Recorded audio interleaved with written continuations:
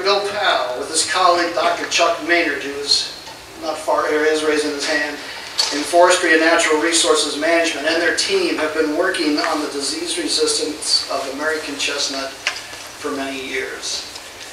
I truly believe that their work is the most important research done at ESF the past 103 years. American chestnut was not just one of many tree species in the eastern deciduous forest. It was the tree species, often the most abundant tree in many stands throughout the eastern U.S. I don't think there was ever a more valuable tree ecologically and economically, and I'm supposed to know that because I teach the largest, oldest dendrology course in the country here. So I'm allowed to say that. And Bill's and Chuck's encore will be the American elm. What a career. Please read about some of Bill's accomplishments in the program. He's a professor in the Department of Environmental and Forest Biology and a Roosevelt Wildlife Station scientist in residence. Bill's talk is a great example of what the Roosevelt Wildlife Station is all about. It sounds like animals only, but it isn't actually that at all. It's the conservation of animals and plants. And Bill has a very important role in that, in those station duties. You can read more about the Roosevelt Wildlife Station in the program as well. Please also pick up a copy of the latest field notes, which looks like this. There's a butterfly on the front, taken on the waste beds on Onondaga Lake on the Seaside Goldenrod. After Bill's presentation, he'll answer some questions. If there's time before the reception begins, we invite you after the talk. We have all kinds of food behind that barrier there. So with that, Bill will give his talk.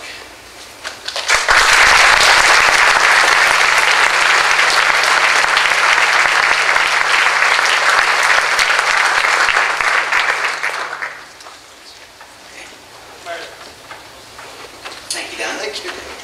Where there be mountains, there be chestnuts. That's the early European explorers, how they describe the Appalachian Mountains.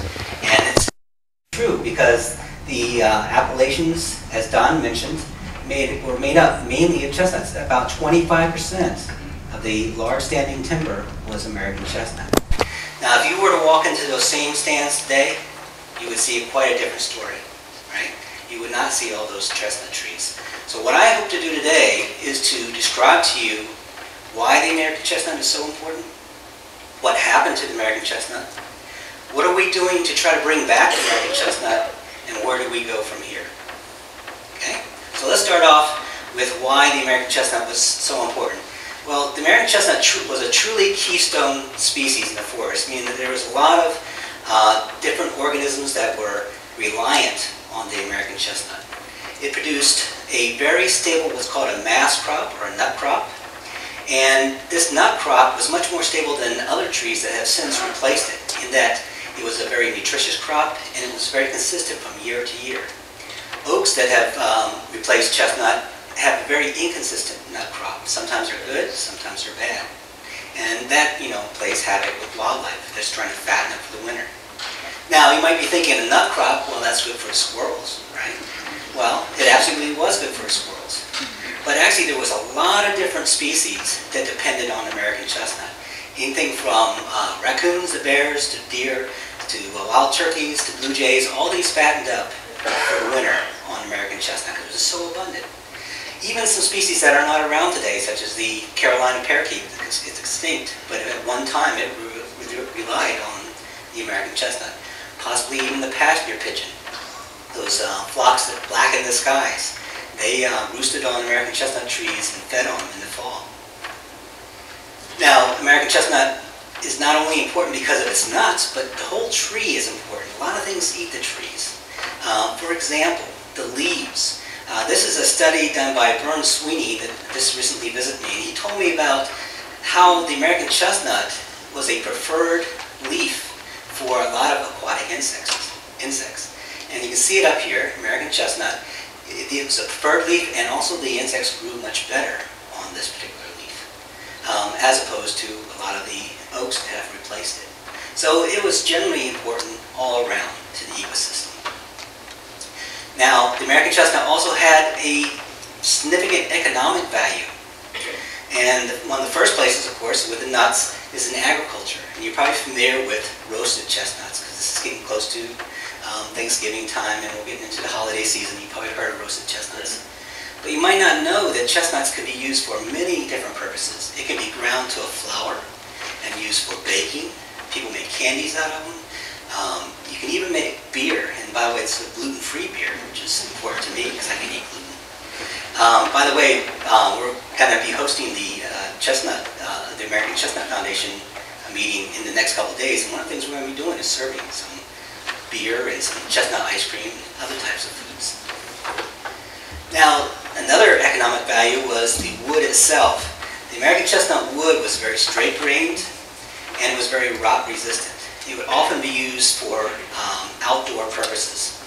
For example, what I usually tell people is that if chestnut was abundant today as it was 100 years ago or more, everybody would be making their decks out of chestnut, and you wouldn't have to pressure treat it. It was used for anything from making fence posts to furniture. My grandfather, who was an antique dealer, he used to tell me that you don't find chestnut usually on the outside of these pieces of furniture. Where you usually find it is in the inside. The outside was reserved for harder woods like cherry or walnut or whatever, but the insides, like the insides of those drawers, would be made out of chestnut because it's so easy to work. Chestnut has a lot of historic uses. The Native Americans, some of the early settlers and stuff, often used chestnut for medicinal purposes. This is actually a box where people were selling chestnut leaves in a drugstore, and it was used to relieve things like cough and breathing problems, arthritis, and things like that. It was also used because of the high tannin content to support the leather industry a number of years ago. Now, the American chestnut is really part of our heritage, okay? You can't go to almost any city in the United States without finding a Chestnut Street, just like you'd find it Elm Street or a Maple Street or a Walnut Street, I guess. I particularly like this corner, you know, it's the intersection of Chestnut and Powell. This is actually kind of interesting because this was actually taken by one of my high school students who went to a science fair, and this was taken out in San Francisco, okay? I'm sorry, Los Angeles, I think it was. And so even out there, way outside the Chestnut Range, people still were naming their streets Chestnut, okay? Because chestnut was so ingrained in our heritage. Now, you're probably familiar with this song, Chestnuts Roasting on Open Fire. So it's been kind of put into our musical background too. Look at the date here when this was written, 1946. At that time, over half the chestnut trees were already dead from the chestnut blight. Yet people still wrote about the American chestnut. Now, sometimes the heritage of American chestnut is kind of hidden. Have anybody here been to Long Branch Park around North Onondaga Lake? Okay. Well, you might have seen this sign there. This sign describes Long Branch Park and where the name came from. It was named for its famed chestnut trees. Okay. So even though they don't call it Chestnut Park, it was still named because of the chestnut trees that were there. And wouldn't it be great to return the chestnuts to Long Branch Park? Okay, so the chestnut tree was really one of the giant trees of the eastern forest. This is a classic picture of a timber-type American chestnut tree. This is from the Forest History Society, and you've probably seen this picture before. This is of the lumberjacks standing among some very large chestnut trees. This is what we eventually want to get back to. Okay?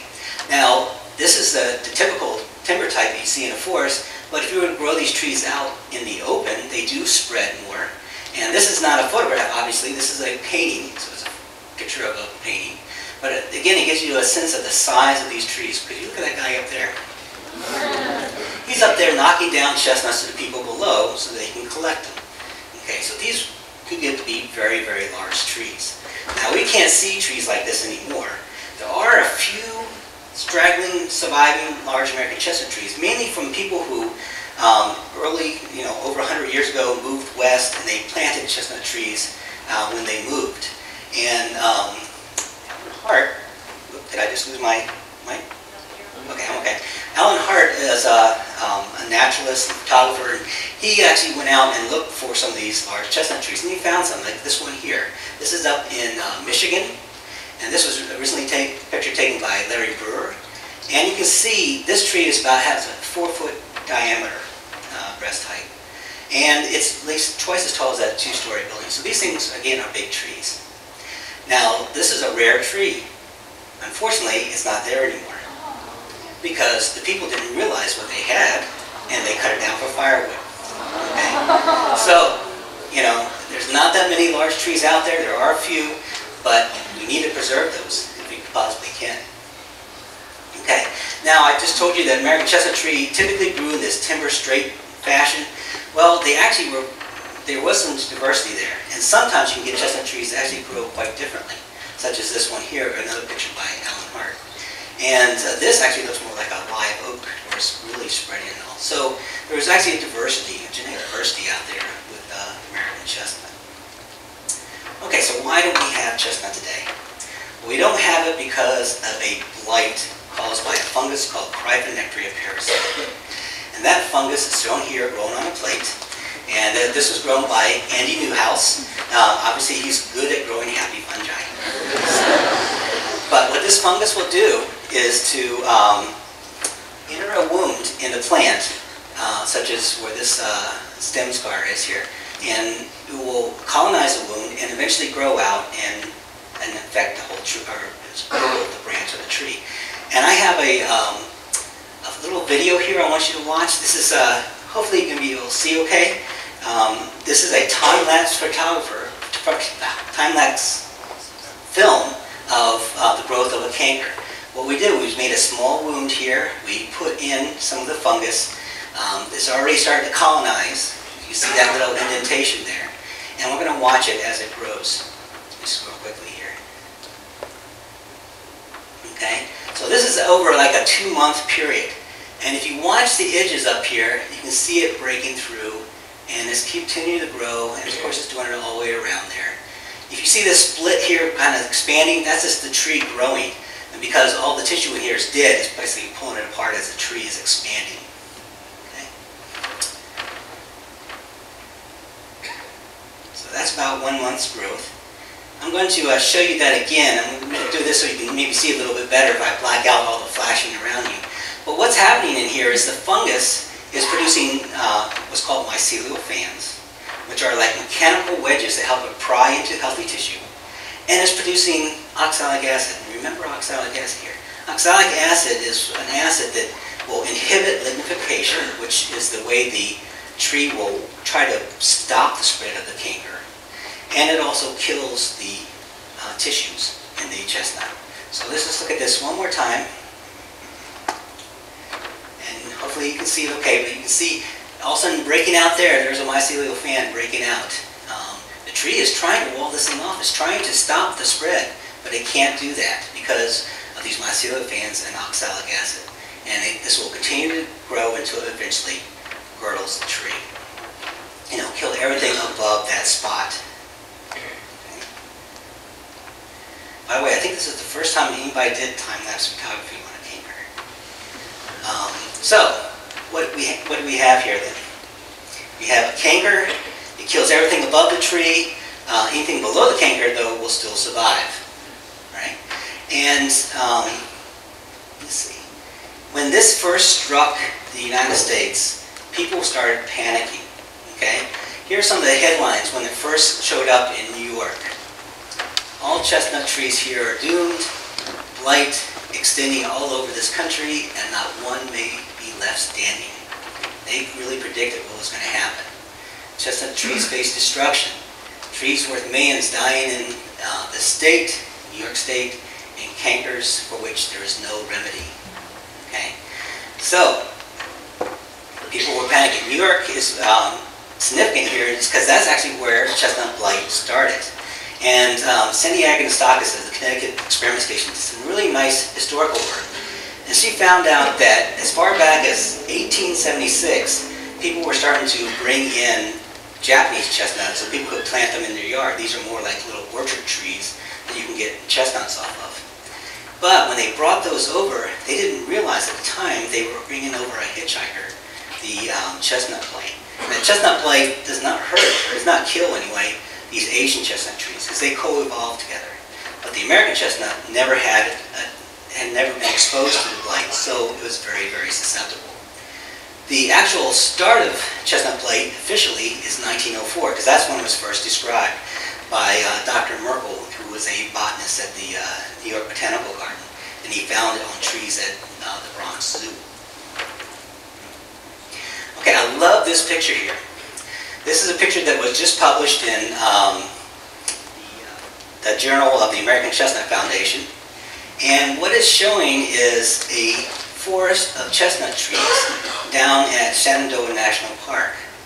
And we know these are chestnut trees because if you see all this white area up here, all that in there, those are catkins. Those are the male flowers of the American chestnut. So you can see how abundant it was in this forest. You can see how large these trees were if you compare it to those houses in the foreground. So this is a very abundant tree. This was taken during the, probably in June of 1912. Now what's happening in New York? Well, this is what's happening in New York at that same year. Trees were dying. This is a photograph along the Long Island Railroad, and as it mentions here, note the healthy condition of trees of other species. Okay, so this is during the summer. These are healthy trees here. Those are dead chestnuts. The largest trees in the forest are dying. And people were seeing this mile after mile as they traveled down this railroad. Okay, can you imagine that happening today? Well, we really don't have anything like that today. Probably some of the closest things we have is something like this. This is hemlocks dying from Hemlock woolly adelgid.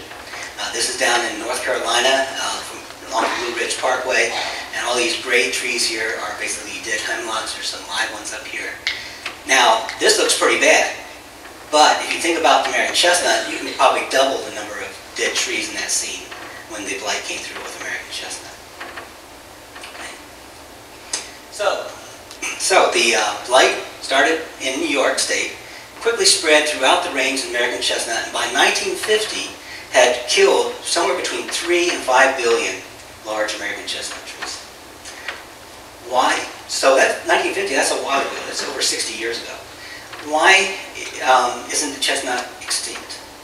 Right? Well, it's because of two things. One is that the chestnut blight fungus cannot compete with the microorganisms in the soil, and therefore it cannot attack the roots. In fact, if a root comes out of the soil, that root can get a canker on it. But as long as it's in the soil, it's protected. And in fact, people have actually taken mud or soil and done a mud pack on cankers, and they will cure those cankers. So those microorganisms are very, very protective. So the other thing about chestnut, though, is it can sprout from the root collar. So you have these new sprouts coming up, and all the energy that's stored down the roots can send these up very quickly. For example, here, this is a chestnut tree that we cut in the fall of last year. It sprouted again in the spring, and in one season grew over 7 feet tall, actually 7 foot 3 inches in height. So that's basically how the chestnut is surviving today. It's surviving at the roots. And there's still millions of chestnuts out there, and which is great, because if you want to do a restoration program, you need that genetic diversity, and it's still out there if you can capture it. So, but chestnuts right now are stuck in this Sisyphus-like cycle, though. They are surviving at the roots. They send up shoots. That shoot will get blight. It will get killed back down to the ground. It will send up a new shoot. It will get blight and get killed back down to the ground. Now, eventually, those roots could run out of energy, and the tree will not continue to re-sprout. Another thing, down south, there's another disease that's actually very serious called Phytophthora root rot. Now that's very deadly for chestnut, because not only does it kill the top of the tree, but it kills the roots, and they will not come back from that particular disease. And we are also going to be looking at that disease. Okay, so chestnuts were very important. We lost them because of the blight, and people have been trying for a long time to figure out, how do we bring these chestnut trees back? How do we control the blight? And there's been a lot of failure along the way. But there's basically two programs right now that are showing some signs of success. There's a breeding program, and there's our transgenic program, and I'm going to talk about both of those.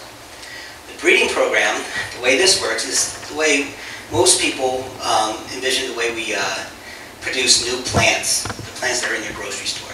What they do is they'll cross two different species, two closely related species of plants, and make a hybrid. In this case, it's Chinese and American chestnut Castanea mellissima, and Castanea dentata. Now that hybrid will have all the genes from each of these two species. The idea here is that you want to transfer over the genes from the Chinese chestnut that confer resistance. And there's actually many of them. Chinese chestnut has what's called quantitative resistance. So it takes a lot of genes to make it resistant. So you want to transfer those over, and then you're going to go through a series of what's called back crosses. This is where you cross these trees back to pure American trees, and the object here is to get rid of all the Chinese traits you don't want, because there's a lot of them. Things like they're not as cold tolerant, they're very short, they're very branchy, and such as that. So you want to get rid of those while maintaining the resistance genes. Now, part of the problem with this program is that you have to get the genes in what's called a homozygous state. That means you have to have 2 copies of each of the genes to be fully functional. So you have to, at the very end, do what's called a intercross to get those trees. So the goal here is to get a tree that's 1/16 Chinese and the rest American, but in that 1/16 you have the 3 or more resistance genes. Okay? And they've actually had some success. They've produced trees that are more resistant than the American chestnut. They haven't quite got to the point where they're as resistant as the Chinese that they started with yet, but they're working toward that. Okay, now I want to compare that program, which is kind of a traditional program, to the transgenic program, which is a genetic engineering program. To do that, I want to first say that both are very viable options. Now, to do this comparison, we've got to think about how many genes are in chestnut. And we know from the Forest Health Initiative sequencing project, there's around 45,000 genes in chestnut.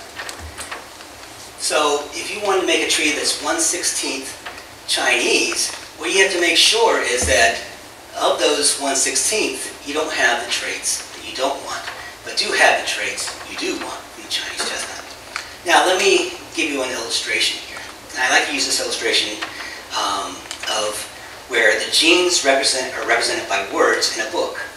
Okay? So let's say you have a typical book of 45,000 words. That would be about around 190 pages.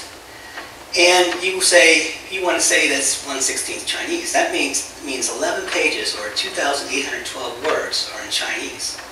Okay? Is that important? Maybe, maybe not. Depends on where those words are located. Is it in the critical plot line? Maybe you wouldn't be able to understand it. So what they have to do is make sure that those words are not important. All right? Now, let's look at what we do in the transgenic program. Still using the book example, I'm going to put one little passage out from that. This says, it was very exciting that season to roam the then boundless chestnut woods of Lincoln. This is from Henry Thoreau. What we are actually doing, instead of making a big change like that, we're making a very small change. We're only adding 2 to 4 words to this book. Okay? So the book is pretty much the same. Okay? We're not making a new species or anything like that. It's the same book. We're just adding a few words to it. And those words are, I am resistant. Okay? So that's what we're doing. That's an advantage with our program. We don't have to then try to get rid of a bunch of genes that we don't want. We just put in the genes we do want, and we go from there. We also don't have to do an F2, meaning we don't have to do the intercross at the very end, because we are looking for dominant type of genes. All right. Now, there is a disadvantage for doing transgenics, and this disadvantage is more of a perceived disadvantage. One of the things that we want to make sure is that we don't make a tree that's going to be harmful to the environment. And I definitely don't want to make a tree that's harmful to the environment. Don't want anything sinister. I kind of like this picture here. It's a sinister tree. We saw this when we were hiking in North Carolina also. I call this a dragon tree. This kind of looks like a dragon. Okay, so we are highly regulated. We're regulated by the USDA, the FDA, and the EPA. So before we can actually pass out these trees to the general public, we have to get approval from these 3 agencies. Now, we have to do that. The breeding program does not, so that's an advantage they have. Matter of fact, there's been some old programs to try to make resistant trees where they did what's called radiation breeding, where you treat nuts with gamma radiation, you produce random mutations, and you plant those out. Those aren't regulated either. So all those things they can just plant out all they want. But ours are very highly regulated, even though we know exactly what we're putting in. Now the problem with that is that, of course, this adds anywhere from 3 to 5 years to the development. And along with that is the cost of the extra work that you have to do. So that's a disadvantage for us.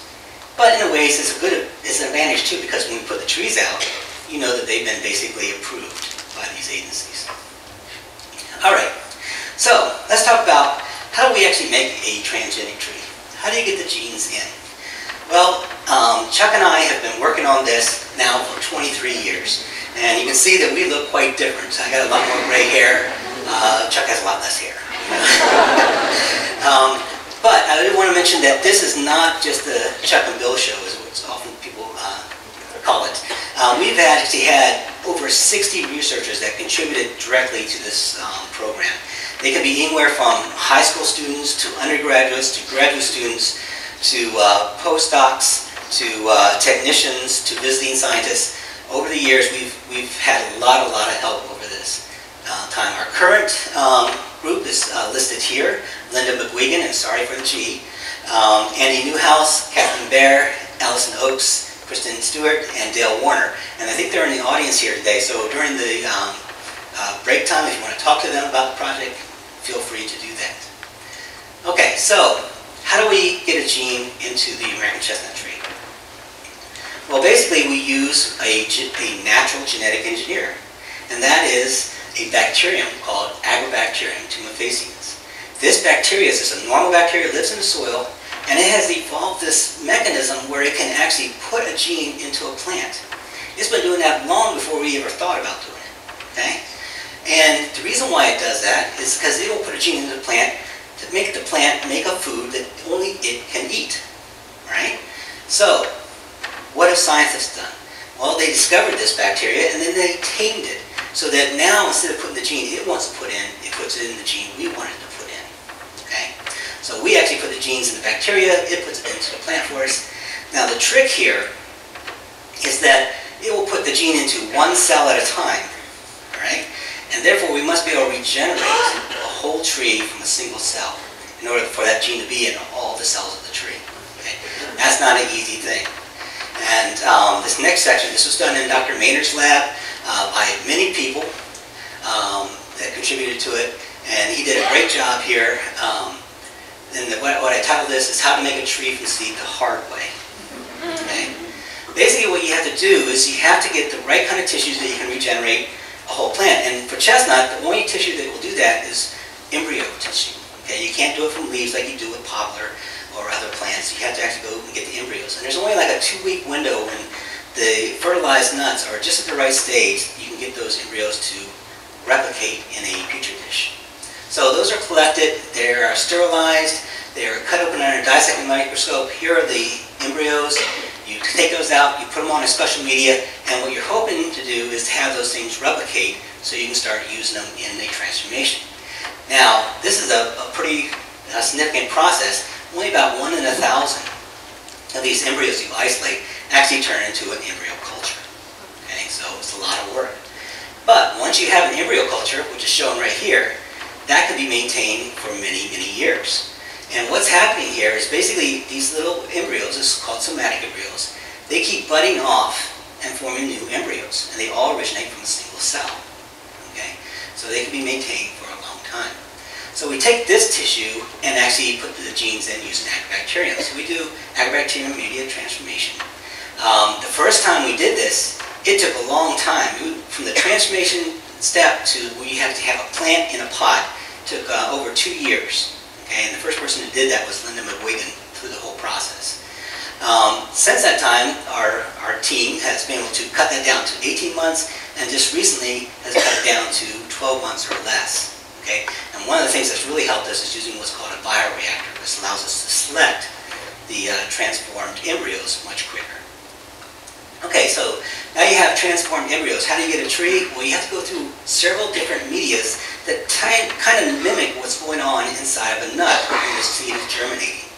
And these embryos will go through several different stages, such as the hard stage, torpedo, early cotyledon. Then it goes through what we call the ugly stage. It's pretty ugly.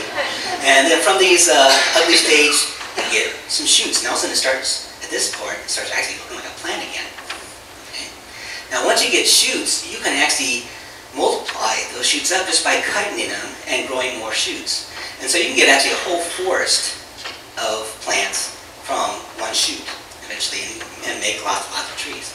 But you notice here, there's no roots here. The leaves are very small. They don't have any cuticle or anything. So you have to go through some other processes. You have to get roots on the bottom, which takes several steps. And once you get roots on the bottom, you have what's called a plantlet. Now this plantlet is not ready quite yet to go out in the field. You have to do what's called acclimatization. So it can get a cuticle layer on the leaves. The roots can form the fine structures, and it can get used to photosynthesizing. Okay? So we go through this acclimatization. We go into this very high humidity growth chamber, and then slowly decrease the humidity and increase the light until the plants can go out in the greenhouse. And they get to a certain size, and then go out in the field. Okay.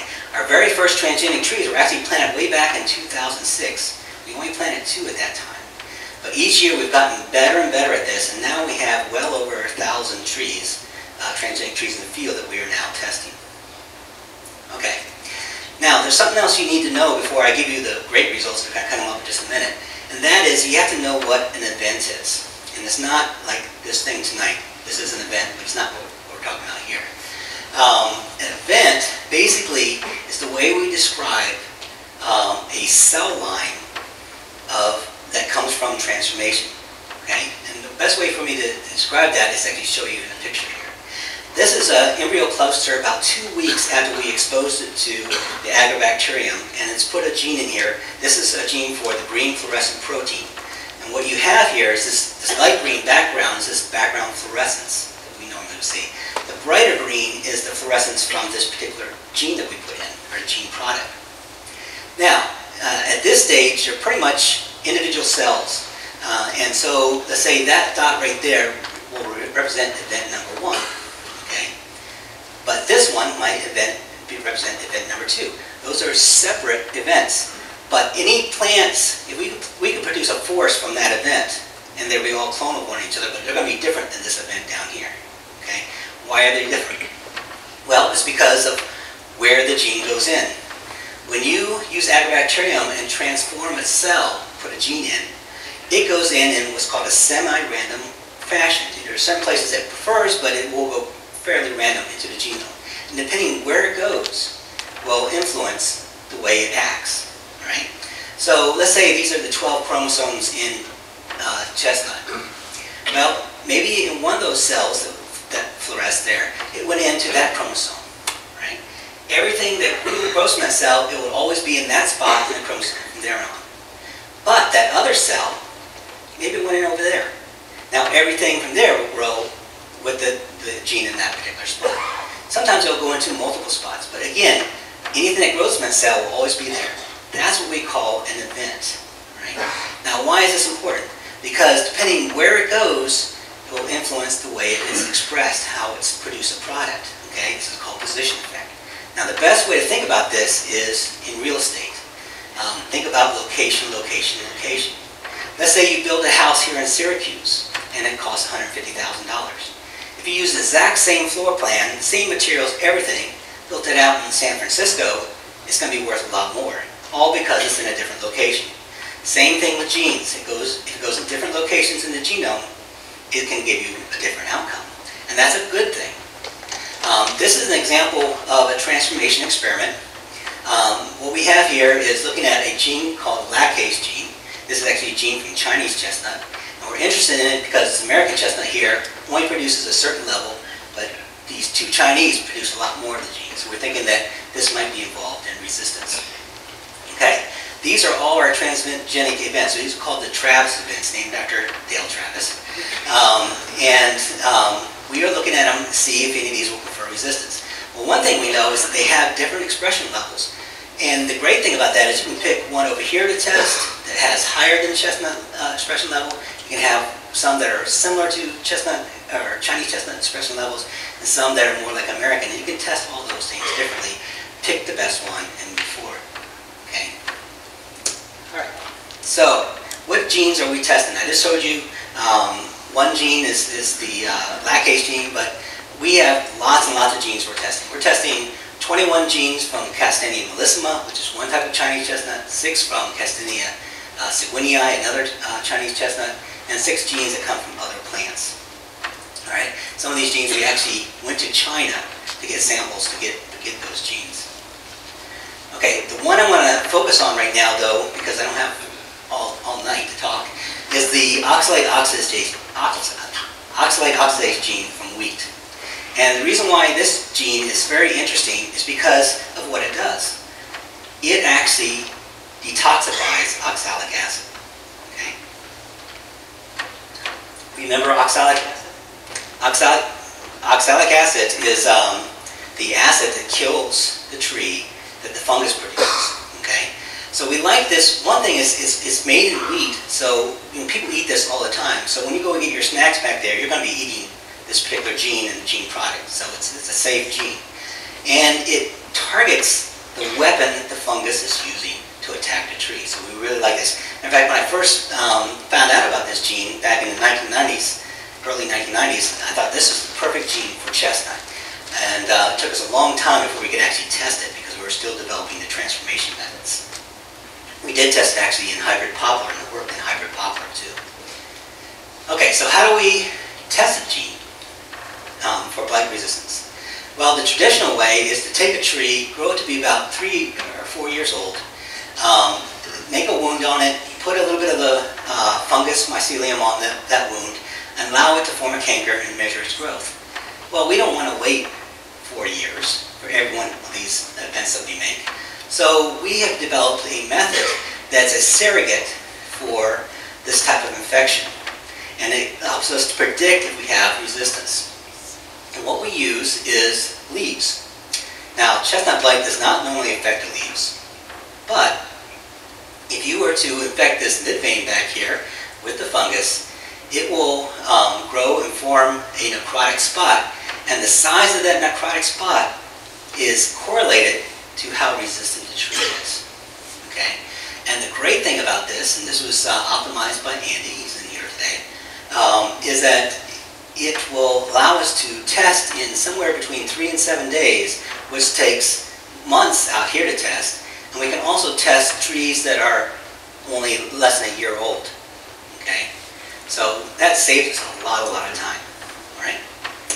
So we know this works because we did on a lot of tests outside the transgenics. Andy had looked at this and he found out that, yeah, American chestnut in blue here, you get very big brown spots, large areas of necrosis. For the resistant Chinese, you get these small areas of necrosis. For an intermediate, in this case chinkapin, which we know is intermediate level resistance, you get an intermediate size spot. Okay, so it's a very nice assay. This is a picture of it down here. All right. Now, what you're going to look at here is the Darling 4 tree. This is one event that we worked with that has the oxalate oxidase gene. And this is the very first tree that we showed to have enhanced blight resistance, right there. And if you look at this, this is a leaf assay. Here's the American making a big brown spot. Here's the Chinese making a smaller one. This is in between. So we think this has intermediate levels of blight resistance. Matter of fact, these are the trees that have been planted out in front of our library and the ones planted outside the Gateway building here. So these have intermediate levels of resistance. Now, if any of you see my TED Talk, I showed some actual stem inoculations on those trees from 2012. And what we saw in 2012 was here's a canker growing on our control American chestnut tree, or a group of them actually. And here's Chinese chestnut, and there's the Darling 4. And it tracks along with the Chinese chestnut. That was looking actually better than what the leaf assays were predicting. Okay. This year we have to repeat it, because everything in science has to be repeated. And we're getting the same kind of pattern. The Darling 4 actually grew about the same size as it did last year, but the American control and the Chinese controls were a little bit smaller. And we think that was probably because this was such a wonderful growing year for trees, and the trees were just super healthy, you know. So they tend to be a bit smaller, the cankers and stuff. But this assay actually almost matches exactly what we got from the leaf assay. So this is a good thing. This shows one thing, that we enhance resistance with oxalate oxidase, and this leaf assay is very predictable. Okay, this leads us to the exciting stuff. Okay, well, just a minute. One other thing I want to show, some natural cankers. These are not inoculated trees. These are natural cankers. This is the Darling 4, so you do get damage on the Darling 4 trees. There are only intermediate levels of resistance, and very small stems can actually be killed. But this tree right here is surviving, even though it's damaged like that. This is a similar sized tree of American that's actually dying at the top with a diddly canker on it. Okay, so that's the difference between those two. Okay, so this is the exciting stuff right here. All right? These are some of our newest events. Okay? This is, again, the leaf assay. Here's American with a nice big brown spot on it, necrosis. Here's Chinese with its typical smaller. Look at these. Okay? This Darling 311, Darling 11 are even smaller in the necrotic size than the Chinese chestnut. Okay? Now, we still need to test this in the stem assay. But so far, these leaf assays have been very predictive. Okay, and here compare these to the Darling 4 from before. Now these trees are still small. They're just starting to peek out of our 18-inch tree tubes. So it's going to be not next summer, but the following summer that we can actually do a traditional type of stem assay. But we think they're going to be showing very high levels of resistance. We still have to test it though. Okay. Now, we have also are testing lots of different genes, lots of different events, and this is kind of a compilation of a lot of those leaf assays, just to kind of show you what kind of results we're having. What we're showing is a little bit different than that last graph in that we normalized all the necrosis areas for the American chestnut, that blue line right there. So we're looking for things that are lower than that. Things that are higher are no good, and actually we get a lot of events that are not any good, and those will get thrown away. Okay. Now here, these are those new Darling events, all lower than these red ones are the Chinese chestnut. So these are all lower than even the Chinese chestnut. Okay, so we have 6 of those so far. Here's the Darling 4 intermediate. We have lots of them. They're intermediate. Darling 3 is the intermediate. One of the things I want to point out here. Here's that lactase gene that I talked about before, the ones for the Travis line. And that one's actually showing a intermediate level of resistance. Let me follow it up here. Okay, it's 20 right there. Okay, so what this shows is that this is a gene from actually Chinese chestnut. This could be one of the genes that Chinese chestnut actually uses to be resistant. But it's not giving you full resistance because, again, Chinese chestnut uses quantitative resistance, meaning that you have to add on lots of genes to be fully resistant. But that helps us to identify those genes. These genes now can be stacked with the oxidase gene and make an even better tree. Here's another one that looks pretty good. It gives us intermediate resistance from Chinese chestnut, a proline-rich gene. These are the Mansfield lines. So we're starting to identify more genes that can enhance blight resistance. Now, what are we going to do once we have a resistant tree and we've gone through the regulatory process? Well, we don't want to put out just the tree that comes out of the lab because that is basically a clone, okay? And you don't want to put out a monoculture. You want to put out a diverse group of trees.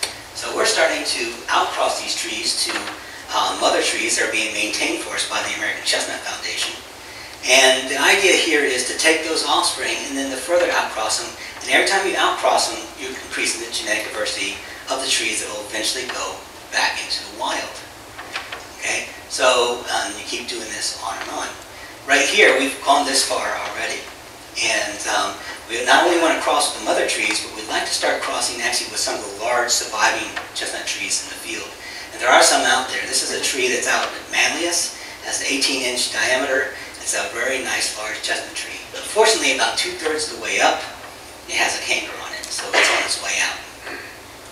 Now, to do these crosses, we need to get pollen from our transgenic trees.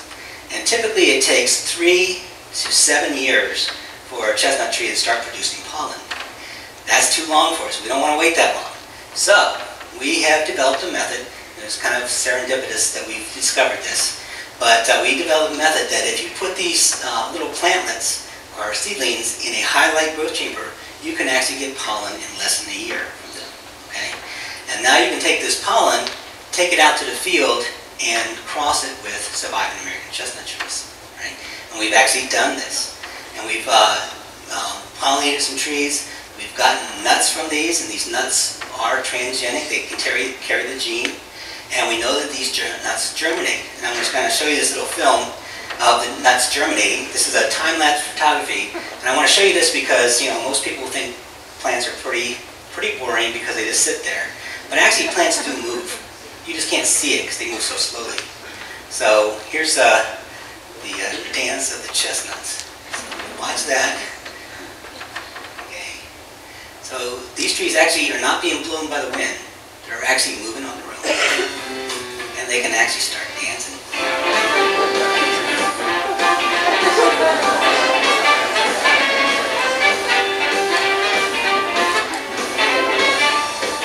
Some of them get pretty wild.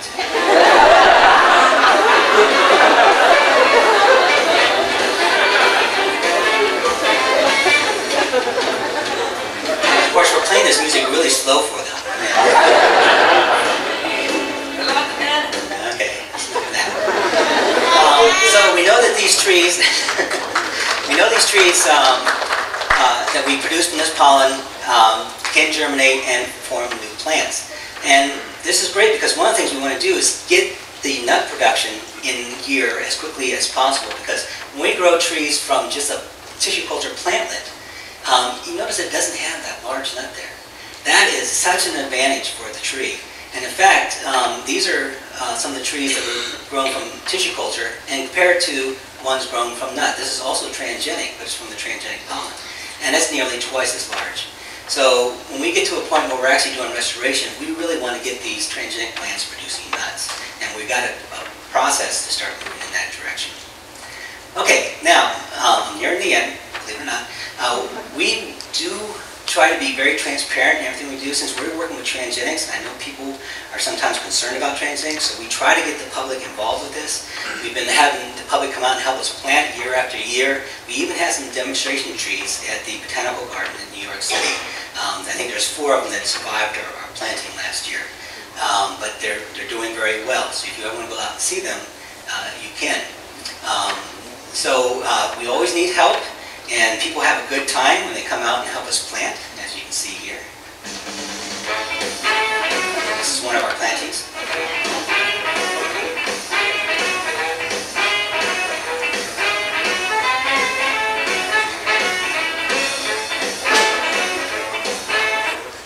Okay, so you can see we have some very fast people planting our trees. Okay, so when you finally get these trees through the regulatory process, and you can pass them out to anybody, and you want to start doing a restoration program, one of the things that we don't want to do is cut down other trees to plant these trees. So where do you plant them? Well, there's a lot of possible places, but one of the ideal places is something like this. This is mine reclamation. This is from the old coal mine. And we're actually looking at this, and we were actually going to plant some this fall on a mine land down in Virginia, but because of regulatory delays, it's getting pushed back into the spring. But we're going to see how well chestnut will grow on these kind of lands. And this would be a perfect restoration foci for chestnut trees to start spreading out, where we don't have to cut down trees. Now, the restoration of the American chestnut tree is a century-long project. We're not going to get the billions of trees out there in my lifetime, and maybe not in yours. But we need to get people working on this. And I just want to put this plug in for the American Chestnut Foundation. If you want to be one of the people to help restore these trees, I would strongly suggest you join TACF. And in fact, we're going to have a table set up outside. If you want to pick up a brochure from them and sign up, you're perfectly welcome, and I'd encourage you to do so. One other thing I want to mention is that we are hosting the New York chapter's meeting this year. There's going to be a lot of fun and games and things to do there. There's still time to sign up for some of the stuff, not all the stuff, but we're going to have like tastings. We're going to make chestnut ice cream, which is really good. You can try that. We're going to have chestnut beer. And we're going to have chestnut smoked bacon, okay? Made by one of my graduate students, Del Warner, actually smoked with real chestnut wood. Okay, so again, some information on that is going to be on a table outside here today if you want to look at that. All right. To conclude, I want to give you a vision I have. Now, what I'd like to see is our university become known for chestnut, not only for chestnut restoration, but for tree restoration in general. The American Chestnut obviously is the flagship project, but we don't want to be a one-hit wonder here, right? So, as actually Don mentioned, we are already starting to expand out to look at other trees that need help. And one of those is the American elm. We've actually done some good preliminary stuff with that. We've actually developed a transformation system. We've tried out one gene, but we have all these other genes now that come from chestnut that we can try in American elm. Now, there's a lot of other problems out there with trees, and we could possibly address those, such as maybe we want to start working with ash. Question mark, we could. We might want to work with the hemlock, or maybe the walnut. All these things have been attacked by devastating diseases that could benefit from a biotechnology approach. And with the things that we learned with American Chestnut, we might be able to apply those to those other areas eventually. We might even want to apply it to the oaks and protect Okie, our favorite mascot here at ESF, maybe from sudden oak death. So what we have here with the chestnut is an opportunity not only to save the chestnut, but to save other tree species that need help. Okay? So I'm going to stop there and allow you to ask me questions. And what I'm going to leave you here with is this passage. So while people are asking me questions, you can just read this. This is, I think it's very interesting. This is by Henry Thoreau. And it talks about chestnuts. Okay? So I'm going to stop there. Thank you.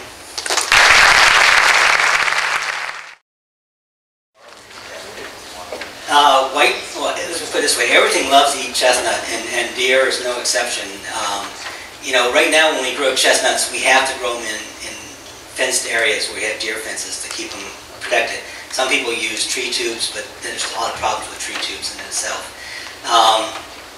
You know, I don't know, I think you'd have to talk to a forester, because that starts going beyond my expertise. Chuck, do you have a suggestion?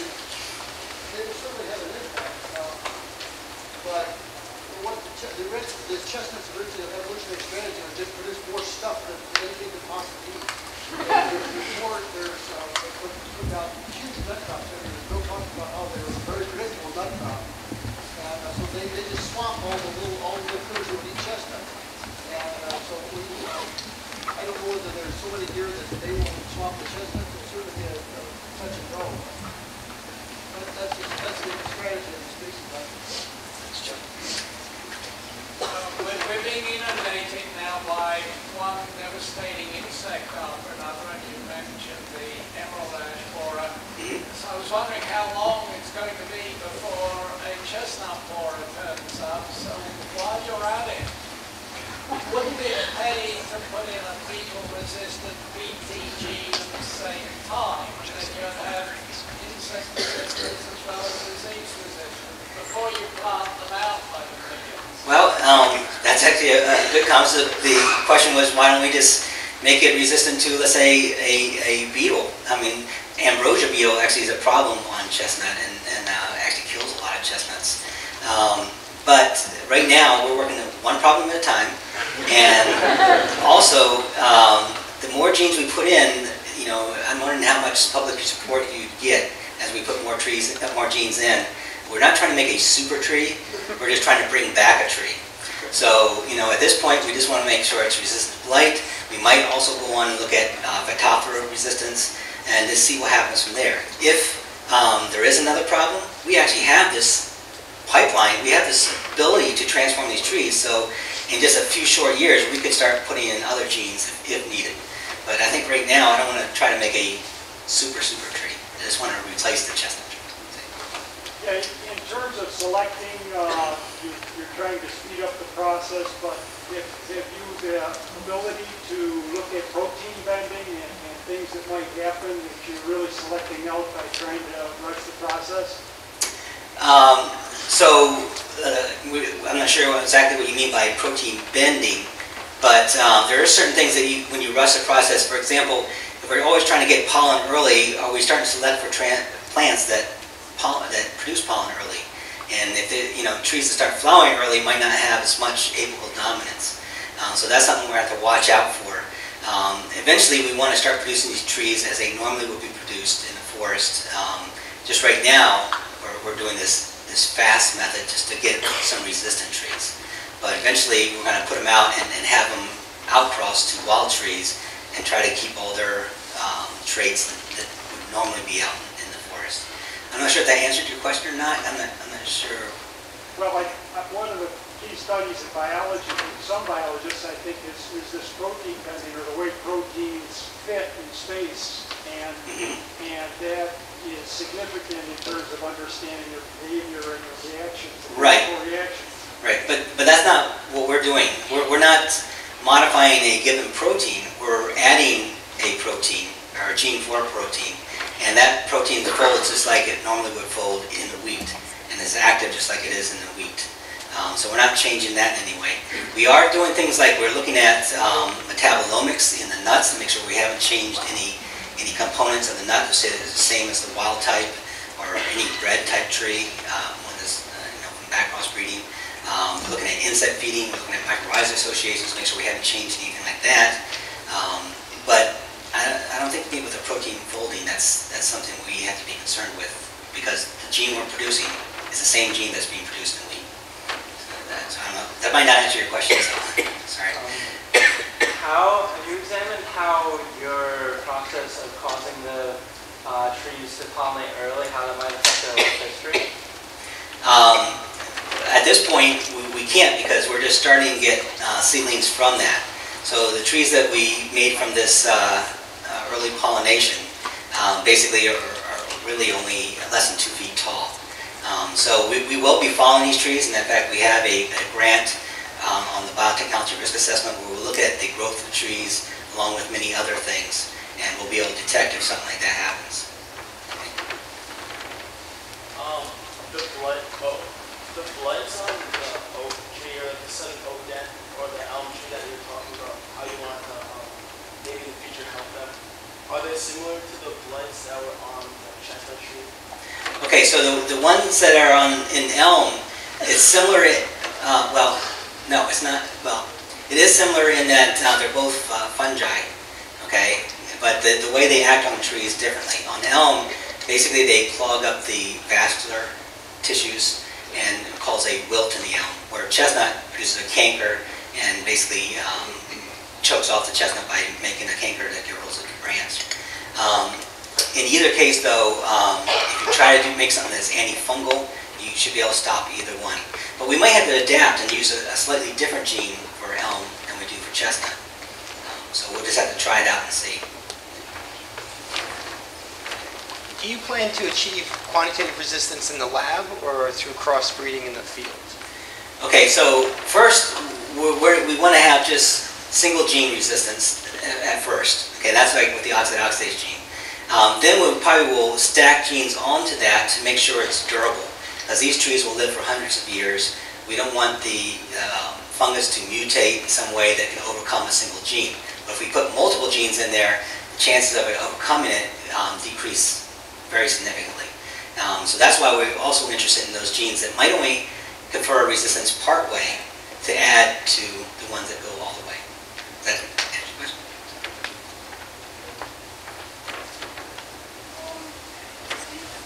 Do you think that the fungus that's invading the chestnut might invade another tree?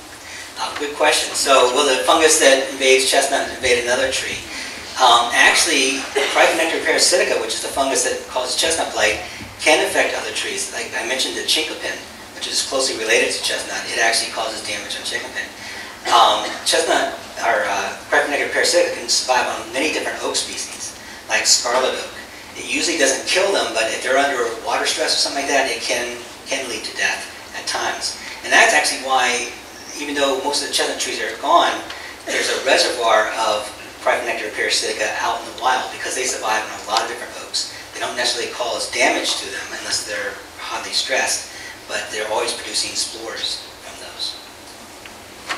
If the genes you're working with are significantly expressed throughout the tree, Yes? would you expect them to influence mycorrhizal association? An excellent question, and that's one of the things that we are looking at. I had a biotechnology risk assessment grant, and we worked with Tom Horton here in our department and some of his students, and we were actually looking at mycorrhizae associations in our transgenic trees and our non-transgenic trees. And the first ones we looked at actually had a vascular promoter, and we saw no difference with that. We will be looking at these particular ones that have a stronger promoter to make sure we're not affecting them. But it really shouldn't, because the way this enzyme works is it basically detoxifies oxalic acid. And those mycorrhizae do not make oxalic acid, so it should not harm them. But we will be testing that, yes. Suppose this works. Okay. Have you been any concern to replacing the entire eastern coast, like the entire eastern forest, with any particular species which is going to take up one-fourth of our entire tree? Okay. So the question is, will chestnuts take over? And I don't think that's going to be the case. One thing, it will take centuries just to get back to where it was before the blight. Isn't this like reintroducing almost like a foreign species now that is Well, I mean, that's, our forests are under attack by many different pathogens, and I think the forests are becoming less and less diverse. So I think this is not going to be replacing trees. It's actually going to increase the diversity of the forest.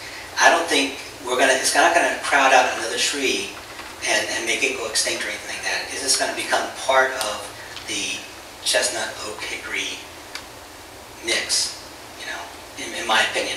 And it's going to take a long, long time to do that too. And I think it will benefit the forest.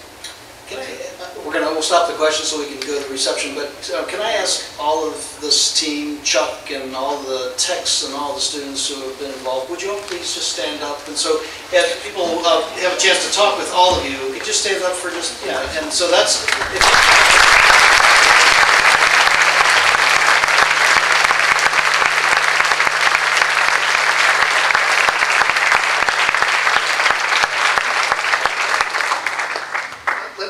invite you to the back where we've got all kinds of food and drink, but I forgot to do this last time. I want to thank Meredith Burrow, who has been so instrumental in all there's so many logistical things that thank you very much for helping.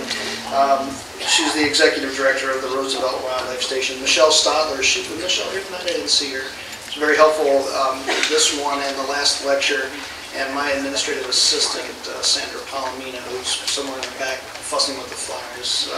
So thank you all for your help. So, yes? I'm basically a fun guy, but I like being home. It's fine. But I know there's a lot of stuff out here. I live down here for Shop City. If anybody's going that way, you change around. So if anyone is going to Shop City, one of our alumnus would love to have a ride in Shop City. Yes, not that far from here. And if you're from the Shop City area, you know where it is. So, so hook up back at the where the food and drink is. So thank you very much for coming tonight.